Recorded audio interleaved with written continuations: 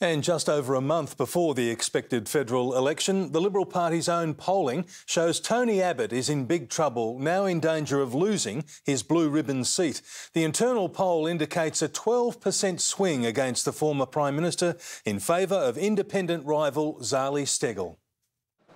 Tony Abbott in trouble. That's according to reports internal party polling tips a 12% swing away from the member for Warringah and two independent Zali Steggall. Ironically, for every time there's a new sort of lying ad that comes out from his support group in Advance Australia, our fundraising picks up. The numbers, according to a Liberal Party insider, are diabolical.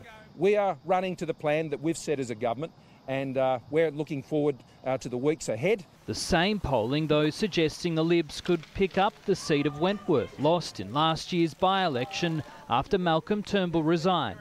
Dave Sharma lost then by just 1,850 votes. Dr Karen Phelps today denying he's a threat. A candidate who says they believe in one thing one month and something else another month, nobody's going to take that seriously. Cameron Price, 7 News.